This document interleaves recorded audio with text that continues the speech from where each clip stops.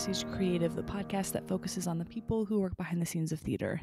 My name is Krista Copper, and I am a musician. One of the things that I think is so remarkable about theater is that it takes so many different people with a myriad of skills in order to create a live production. One of the things that gives me so much joy when I'm doing a theater gig is watching the creative process and watching how different people solve problems and watching a show come together during Tech Week and the privilege of being able to play a show night after night and being a part, being a small part of such a massive team. I think it's such a great industry to be in, and I think a big part of that is because of the people.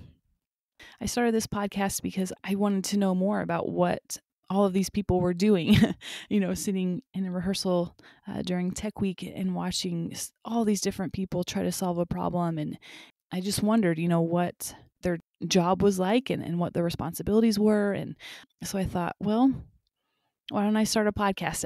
I had kind of looked around to see if there's something like this, and I couldn't really find anything. And so I just started emailing friends and then expanded to other people that I've never met. And I've benefited so much from just talking with people and hearing their background story and their design process, or how they solve problems or how they take care of themselves when they're not at work. And it's helped me appreciate the theater industry even more, and it's given me a greater respect for the people that I work with.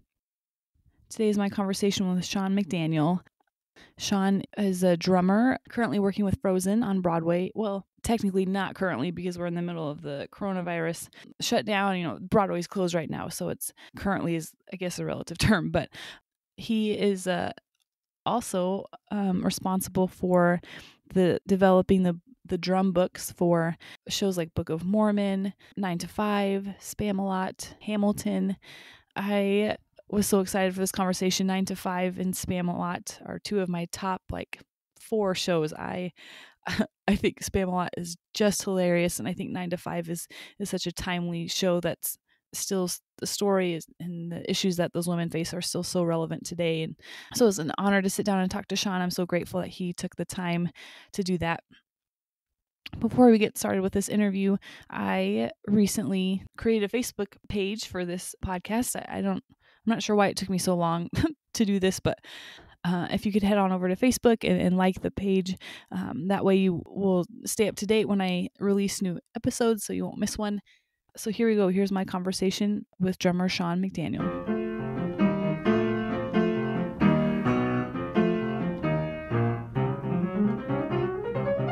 So I think it'd be fun to start with, you've worked on a lot of shows, like developing the books for shows. Take us through that process. Like someone contacts you and says, hey, we're getting this show around and we need a drummer. What are the next steps that happen?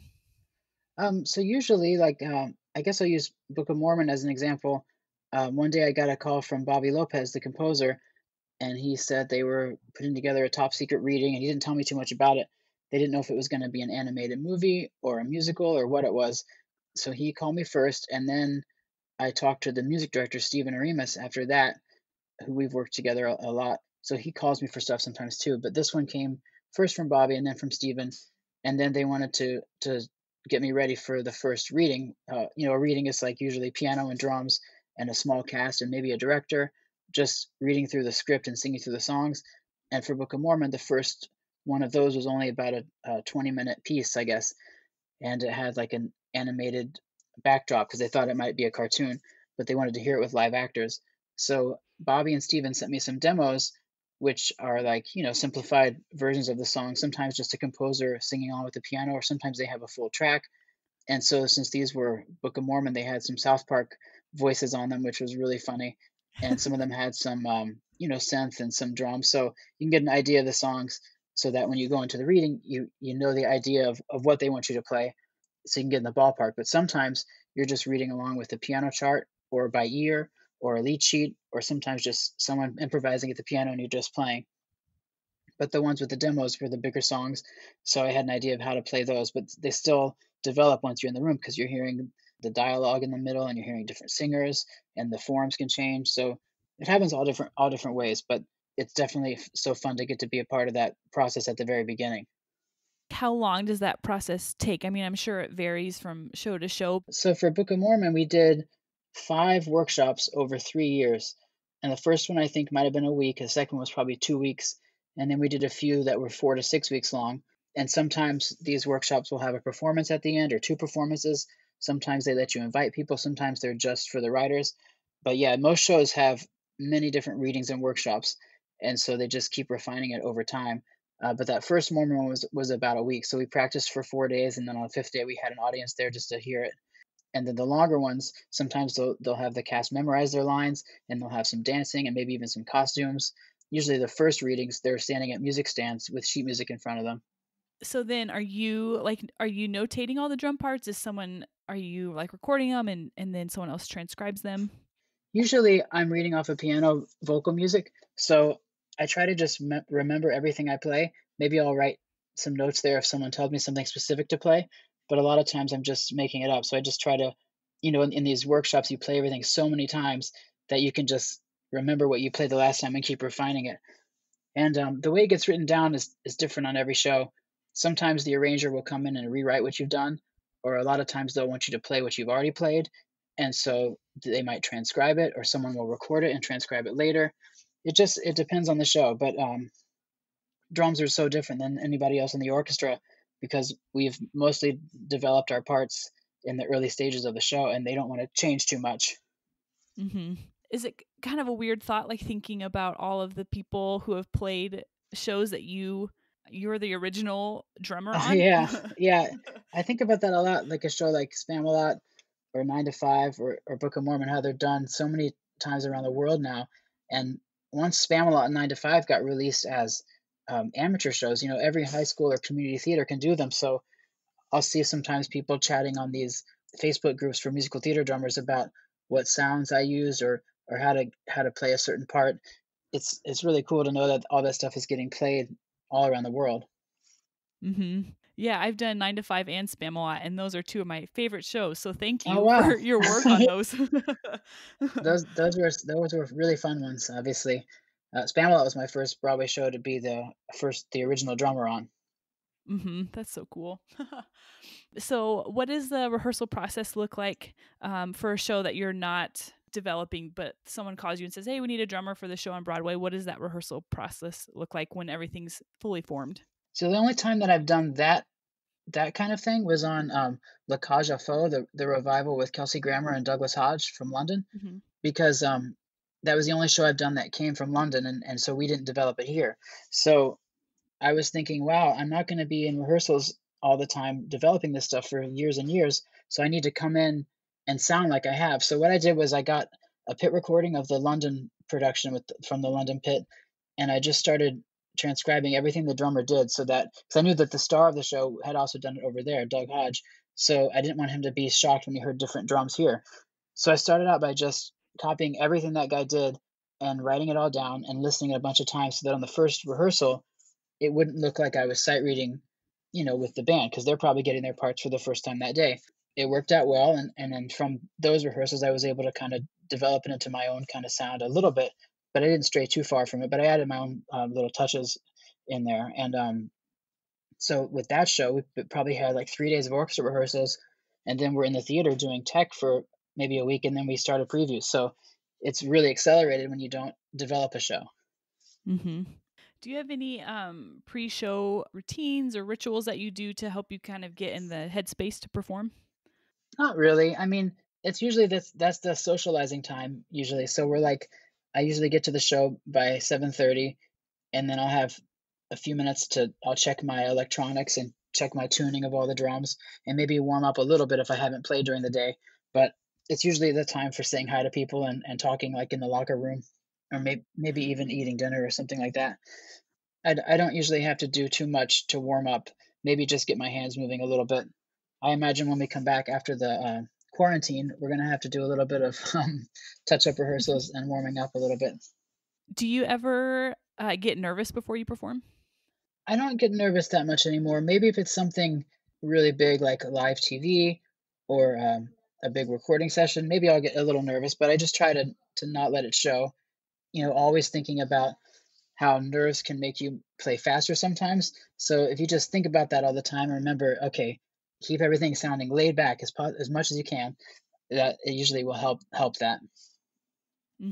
I found too that like the older you get, the like nerves you just kind of, even if they're there, you're just kind of like, oh, this is normal, or oh, I've been here before, it's fine. Right. I guess just the more experience you have, the more it just becomes second nature and you're just used to performing. So I'm a bass player, and tempo, like memorizing tempos, that's always, that's a big part of my job and the drummer's job, really everyone in the pit's job, but it's specifically like the rhythm section. How do you remember consistent tempos? Is that something that's like you just kind of do at any point in your career, or in your training? Did you have to develop that like tempo recall? Yeah, I mean, a lot of shows now, have click tracks, so it takes a lot of the guesswork out of it. But when you're in a reading or a workshop in an early stage, you're probably not going to have that. So you just have to know all the tempos. And like I said before, you do this song so many times that you just get it in your body, and everybody kind of gravitates to the tempo that you're doing in the rehearsal room. And so when you get the orchestra later, everyone's like, "Oh, that felt faster or slower in the rehearsal room." So you try to just play it how you've been playing it, but in terms of like jumping from one section to the next, it just comes from repetition. And like usually I'll try to lead the whole room into that new tempo if I can. We don't I'll just get used to it. But if I'm playing a gig, a non-Broadway gig that has tempos of songs I don't know, I usually try to think of another song that has the same tempo. And when I'm counting it off, I'll sing that song in my head. So I usually just like jot a popular song at the top of the tune to remind me of the tempo. The other thing I do is I have my iPad charts that I read on gigs that have charts, and I'll have the tempo of the song flashing on the page so I can see it to count it off. Oh, nice. Playing consistently night after night after night, how do you do that? I guess it's just like that's the nature of a Broadway musician, I guess. You know that it's not the time for improvising. We have little things we can do, like me and the bass player or percussionist or guitar will at Frozen, we'll go back and forth. If they do something, I might throw in something extra. But for the most part, I'm playing the same show every night and just trying to make it perfect every night. That's always my goal is to make it sound like a recording session. So I just try to make sure everything is perfect with the click and everything feels good, not having any mistakes or any weird sounds, make sure all the drums are hit consistently. It's so much more than just reading the notes to try to get a consistent performance. Like you want every drum and cymbal to sound, perfect every time you hit them and everything to line up. Doing that every night, even if a show's been running for years, it's still a challenge to get that perfect every night.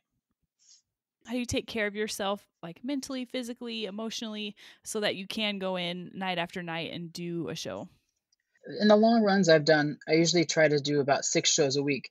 I think if you do 8 shows a week, too many weeks in a row, you might get a little bit tired or burnt out. I try to keep it fresh by doing 6 a week and maybe staying home on the matinees and hanging out with my son. Or if I have a busy week with a lot of gigs, I'll try to pick one day that week to take off so I have a full day off. Because a lot of times they plan gigs on Mondays when there's no Broadway shows, so then you don't have a single day off in a week, and so that can get a little tiring. But so I usually just I want to make sure I have a little bit of free time every week, and I usually go to my studio and just play for fun or do recordings or just hang out at home. It's nice to have a little break every once in a while.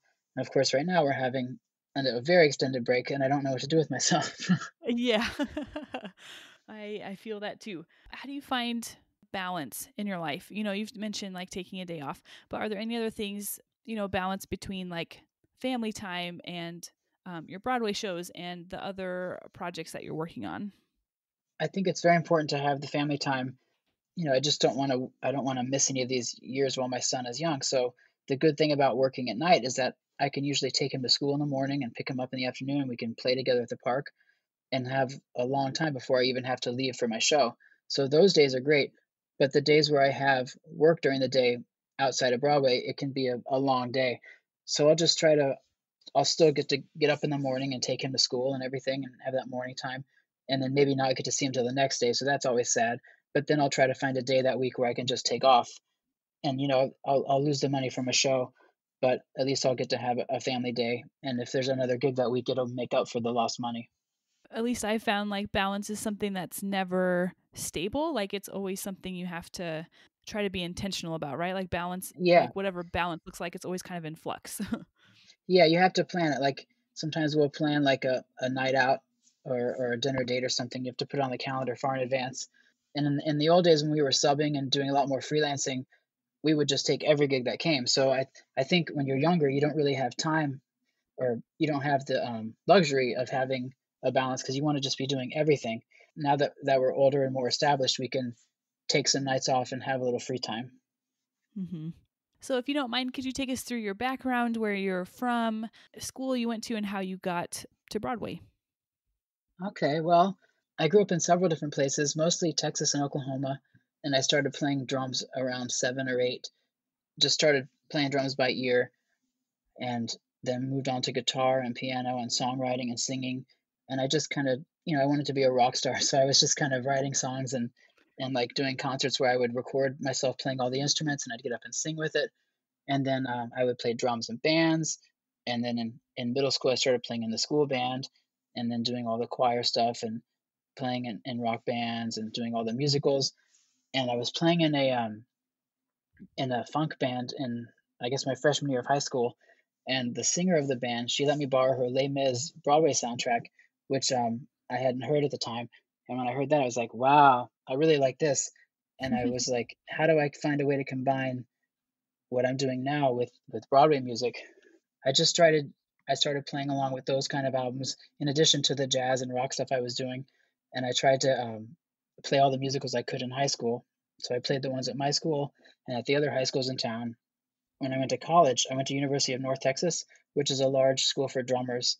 So I had a lot of competition there, which was great because it kind of prepares you for New York because there are so many other people there. And while I was there, I was just trying to play in as many ensembles as I could so that I'd be ready for New York. And plus, I was trying to do all the musicals in the community theaters and the school. After my freshman year at North Texas, I was looking for a summer job, and I decided to be an intern at the theater where all the national tours come through, which was called the Dallas Summer Musicals. Every summer during college, I would work there just like as an intern, getting coffee for people. And I met a lot of Broadway musicians and actors and stage managers. And over that time, I guess I probably worked on, probably 20 tours. So I met a lot of people so that when I moved to New York, I had some people I could talk to and contact. It was the days before Facebook, so I'd have to call people on the phone or I'd have to write letters to people. It was a different kind of scene back then. Hmm. But I made enough connections so that when I came to New York for grad school, which was at NYU for graduate musical theater writing, while I was in school for composition, I was starting to play some drum gigs on the side. And so by the time I got my master's in the composition thing from the musical theater writing, I was already playing enough gigs, and it just kind of snowballed. And then I made it to Broadway, I guess, because of the connections I had made. Hmm. Do you have any advice for like networking and making connections?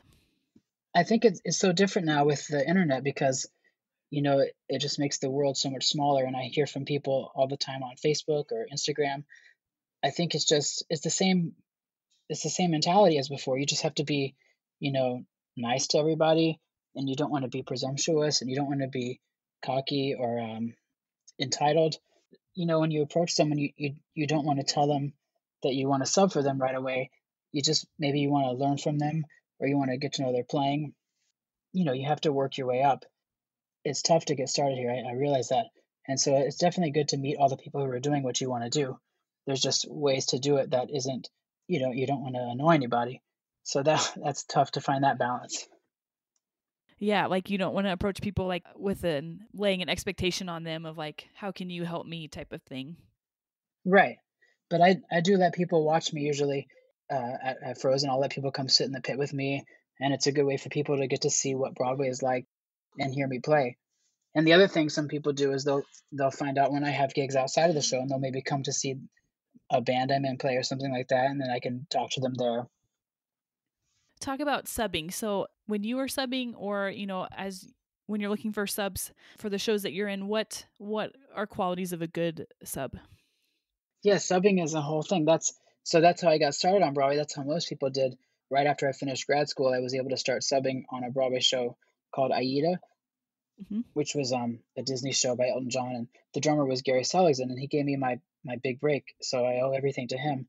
And that show, since it was my first one subbing, I basically just took a whole month and memorized the entire show, and I set up my studio exactly like the pit so I could practice everything that he had in the pit. And I just came in and tried to play my best and just, really I knew it cold, so and nothing could, not if I was nervous or whatever, nothing could make me not have a flawless show. That was my goal. After that, I started to get to sub on some other shows. I guess altogether I probably subbed on 13 shows, but at one time I guess I subbed on 11 at the same time. So that was the craziest time where I was playing a different show every night. In terms of subs now that I'm looking for, it's always word of mouth from other musicians. Most people think that you get work from people that play your instrument, but a lot of times it's from bass players would tell me what drummers they like to play with, or piano players. And so you're always trying to make everybody in the pit happy. You need people that are versatile because usually these Broadway shows have lots of different kinds of music. So you want someone that's had Broadway experience. It's hard to bring someone into one of these shows that hasn't ever played on Broadway before.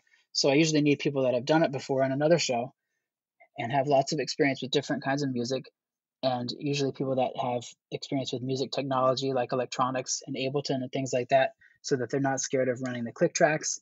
So it's a lot of factors you have to figure in.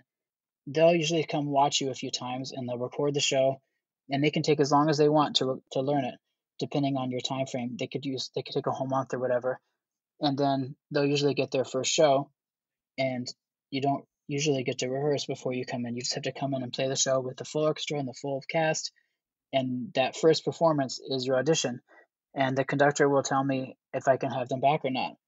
And it's very rare that someone doesn't get to come back after their first show, but usually they'll get a few notes from the conductor afterwards, and then they come back. And I usually try to get people 3 shows right in a row next to each other so that they can get comfortable, and then I work them into the rotation for the run. Yeah, I can't imagine the pressure of subbing on Broadway. So I'm not based in New York, I'm based in Kansas City, but when I've subbed, it's like the most adrenaline inducing thing that you can do because it's Oh yeah, uh like I can't even imagine for drums especially because you're the backbone of everything, but I think subbing is so much fun. It's so terrifying. it's very scary, but it's so rewarding when at the end of the show somebody will say, "Hey, I didn't even know the other person was gone," because Uh-huh. if you've done your homework and you've copied them so much that they think that the regular player was there. And it's nice to have the variety too, because when you're a sub, you get to play a different show all the time. But it is hard because it's like, it's really a lot of pressure, especially on the drums. And a lot of these shows were running the click tracks and the Ableton and things like that. Mhm. What are qualities of a good pit ensemble? I think for me, I'm always trying to have the best feel that I can. When you have a band that all feels that together, it makes it so much more fun. And at Frozen, we have such a great rhythm section, and we're always thinking about the feel. You don't want the click to make you feel like you're playing robotically. So we try to lay back on the click as much as we can. I'm always trying to think of that in my head. I don't know how much of it comes out, but I just think that's so important. And so having the whole band locked together with the click and with the groove, that's the most important thing for me. Mhm. What about in terms of people? Like what makes a pit if you walk into a rehearsal and you're like, "Oh yeah, I get to play with this guy. I'm so excited." Or characteristics do they have? Well, now it's changed a lot where it seems like so many people are nicer now, and I feel like in the old days there'd be just, the mean New York style people that people were always scared of, and now it's just nobody wants to work with those people anymore. So the nicer people are getting hired, and the contractors who put together these bands want to put together a good group of personalities that will work well together. And at Frozen, we're so lucky. It's a 22-piece band, which is really large for Broadway, but everybody is so fun to be around that we just have a great time all together.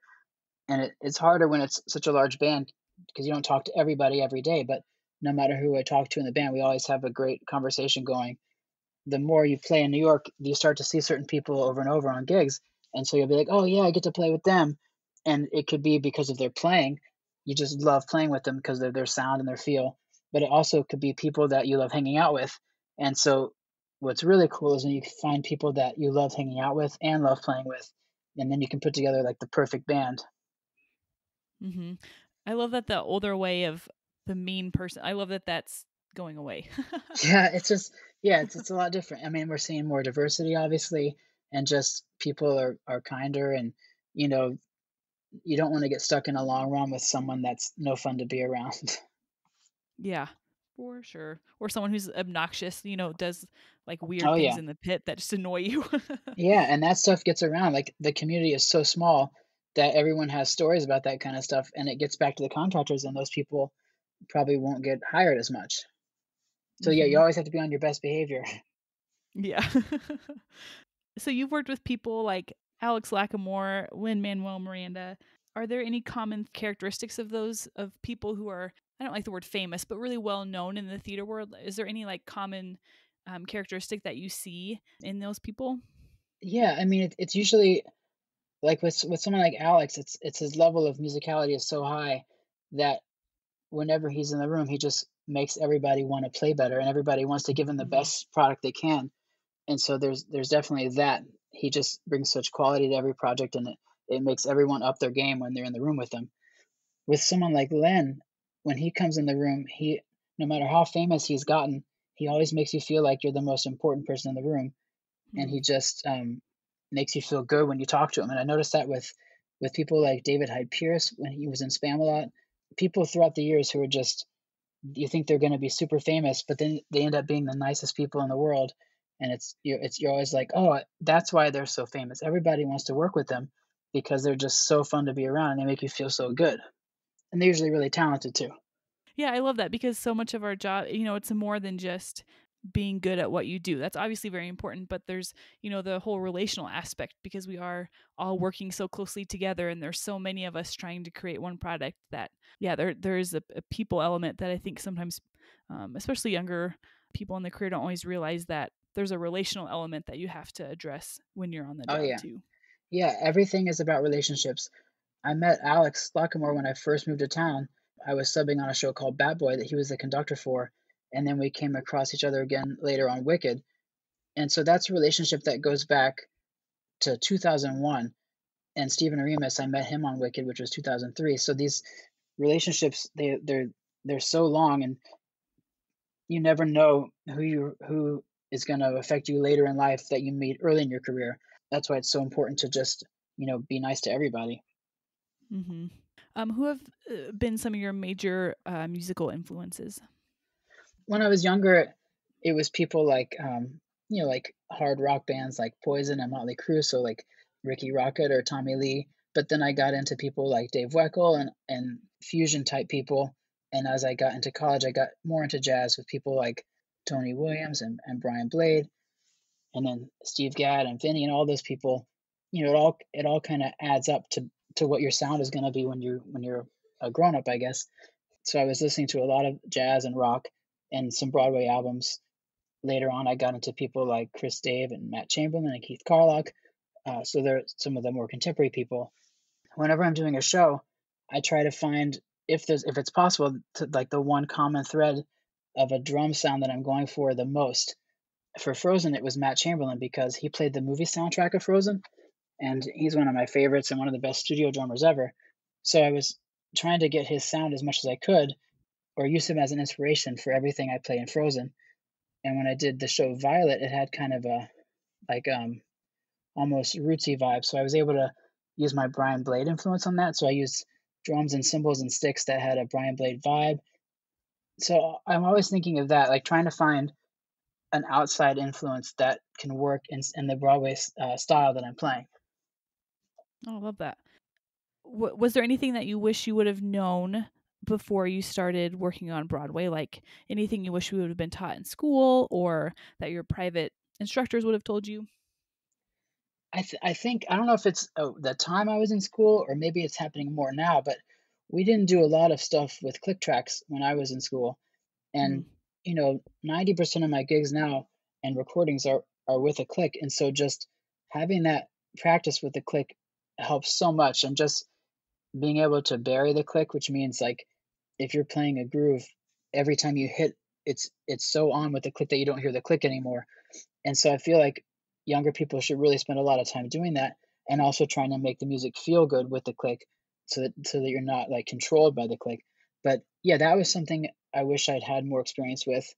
Another thing I learned when I moved to New York was about feel. I mean, we always wanted things to feel good in college, but when you're playing actual gigs with, you know, veteran New York musicians, they always want it to feel good, and you realize they want everything to feel laid back, and it's so hard to do that when you're sight reading or when you're nervous, and so it just, anytime you can practice having a laid back feel so that it just comes second nature when you start to play professional gigs, I think that's really important. And any of the technology stuff like Ableton and Pro Tools and Logic, all of that stuff is going to help you with gigs. Hmm. Do you have a daily practice routine? Not really. It's been funny since I've been stuck in my apartment and all I have are my V drums. I've been practicing technical things that I haven't played for a long time. Usually my practice routine is if I have time to go to my studio, it'll be like practicing with recordings, playing along, practicing recording, like just getting good sounds, and just kind of playing for fun because I don't have that many times where I can just sit and improvise at the drums. So that's usually what I'm doing there. But yeah, if I was gonna set up a practice routine, I would spend a lot of time playing with records and playing with a click and recording myself with a click and recording and just, recording yourself is the most important thing because the machines don't lie. And so when you hear it played back, you're like, oh, that's what I sound like. And there are so many things, like even now, if I record myself playing Frozen, I'll hear things that I did not think I was doing. And it's very eye opening. So it's really important to record yourself a lot. Yeah, when I was in school and my teacher, said you need to start recording yourself and I did and I was the first few times I was mortified by what I Oh heard. I yeah. was like, I cannot believe this is what it sounds like. Oh yeah. It still happens to me a lot, like, just, with my V drums in the apartment this week, I've been recording a little bit and trying to play some more complicated grooves, and I hear them back and it sounds terrible, and I'm like, "How do I fix that?" And so I've just just getting a chance to dissect my playing a little bit has been cool. How do you grow or how do you work to get better at what you do? I think it just comes from gig to gig, and now I find, like, when I get hired to do a new gig or learn a set of songs for someone, I just really wanna not let them down, and I just really wanna bring as much as I can, so I think it's all about preparation, and the people I work with who expect that, like, they don't wanna have to tell you, "Oh, you gotta do this here, you gotta do this here."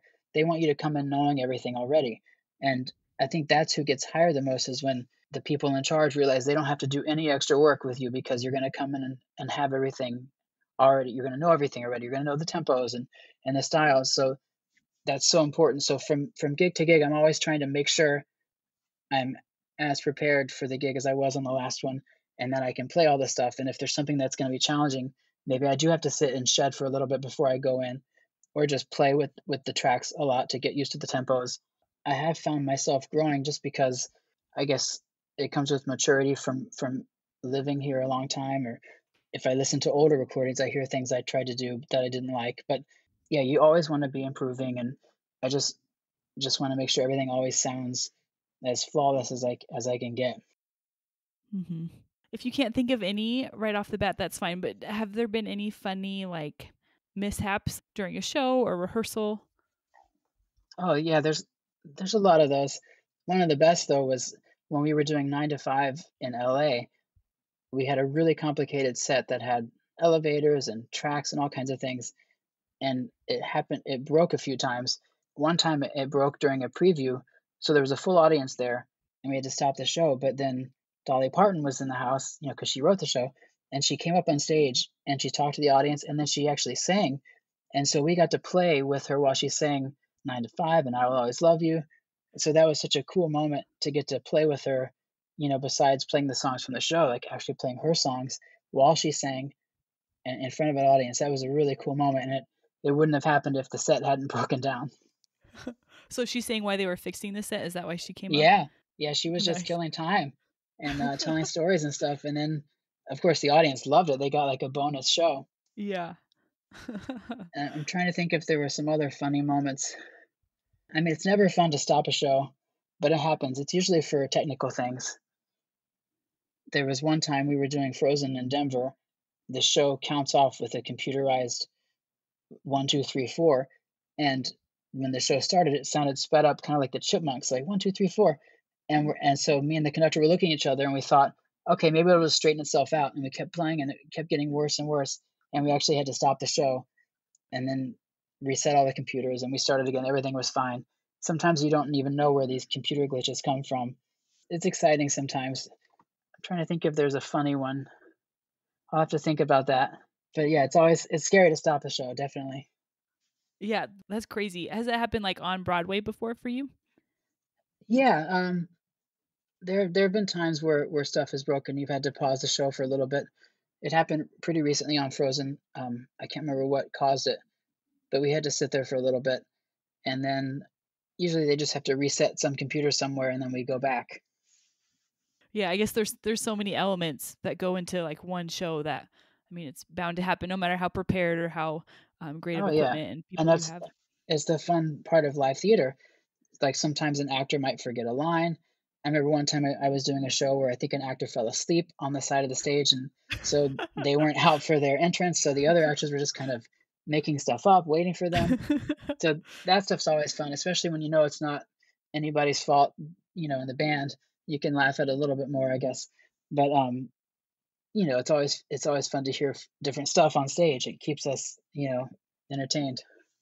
Yeah, when I did a production of Spamalot, the director gave the actors quite a bit of license to, just take the goofiness of the show and run with it. And yeah, just every night that show was different. And like a lot of times it was funny. Sometimes it got a little carried away of like, okay, where's our cue for when we need to start playing? Right. But Yeah, Josh Gad used to do that at Mormon. He would have some hilarious improv moments there. talk to us about what it was like working on Hamilton. So that was really cool. My first experience with it was doing a concert at Lincoln Center for Lynn. It was the songbook series, I think. So what it was it was half songs he's been writing for Hamilton and half songs that had inspired him to write Hamilton. So we played a lot of popular hip hop songs that he was into, which was really cool because I always love getting to play or listen to hip hop with live instruments because so much of it is recorded with, loops and tracks and samples. So when you have a live band playing it, it has so much more energy. So Hmm. it was really cool to play those songs and then also played the Hamilton songs as they were at the time, which at the time it was called Hamilton mixtape, and it was kind of like a song cycle almost. So we played those there, and it got a really good response. And then they did a few workshops that didn't have drums. They would either use tracks or just piano. I think they did one at Vassar, and they did one maybe in the city as well. So those didn't have drums. I came on again for like maybe the third workshop, and so that was like a smaller size band, but still we had strings and they had costumes and sets, and the whole show was finished. And that was produced by the Public Theater, which is who moved it to the commercial run at the Public Theater, and then that's how they got to Broadway. And so I was only there to play that run because Alex and Steven had discussed letting me take a break from Book of Mormon so I could start Hamilton there since I developed it with them. And then we always knew that Andres would take over, who was the drummer for In the Heights. So he came down to the public and learned it from me and then took it to Broadway. Nice. I like advice questions. So, what advice would you give, let's say, like a young musician who, has the Broadway lights in their eyes and, wants to make it to the top and be professional? What advice would you give them? I would say just listen to and play as much different music as you can. Take any gig that you're offered, no matter how much it pays.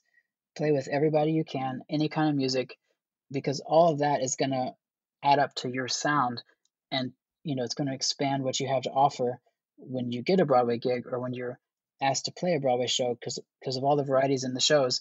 And the thing I see a lot of is that since Broadway music is usually trying to sound like other kinds of music, they want that music to be played authentically. So if they can hire someone who has experience playing that music, it's going to make the show sound even better.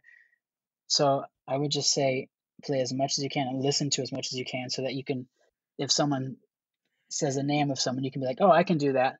Or you've heard enough to know how to imitate that style.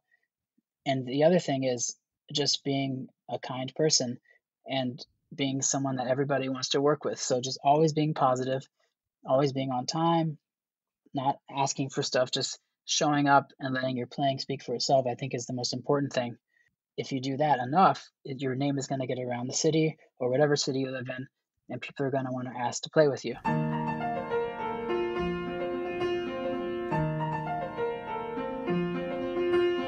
The music for the backstage creative was improvised and performed by Ian Leroy, and the logo was designed by Zach Rimbold.